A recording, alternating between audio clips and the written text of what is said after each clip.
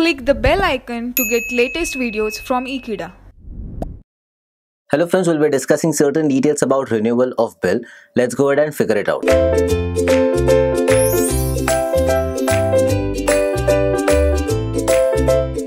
So when we speak about renewal of bill, that comes when the bill has been dishonored or if it has passed the expiry date.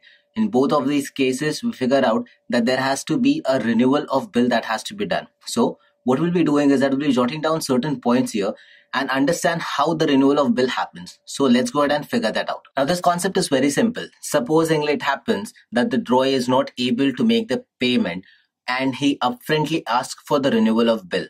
The entry that has to be passed is the same which is in the case of dishonor of bill. Now the question comes to us, what is the amount of bill that will be mentioned in the renewed bill? So there are three case scenarios here.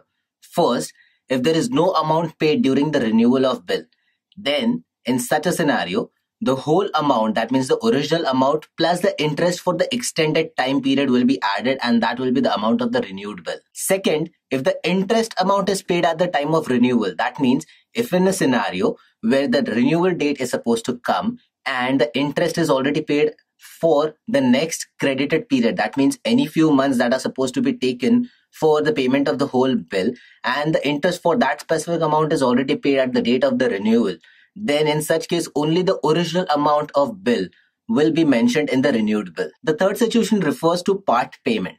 That means part payment of either the original amount, part payment of either the interest amount until renewal date, and or the part payment of both original and interest amount. Then in such case, only the amount that is unpaid will be taken into consideration. So whenever it comes to renewal of bill, these are the two things that you need to understand, or these are the few things that you need to understand regarding the amount of the bill. So three situations, first being no amount paid, then the original amount plus the interest for the extended period has to be taken into consideration. If the interest amount is paid up on the date of the renewal, then only the original amount will be taken into consideration because the interest for the extended period has been already paid off. And if there is part payment of either the original amount or the interest amount or both including, then only the unpaid amount is supposed to be taken into consideration. So this is what we had to discuss about renewal of bill. So thank you for watching this video. Stay tuned with Ekeeda and keep subscribing to Ekeeda.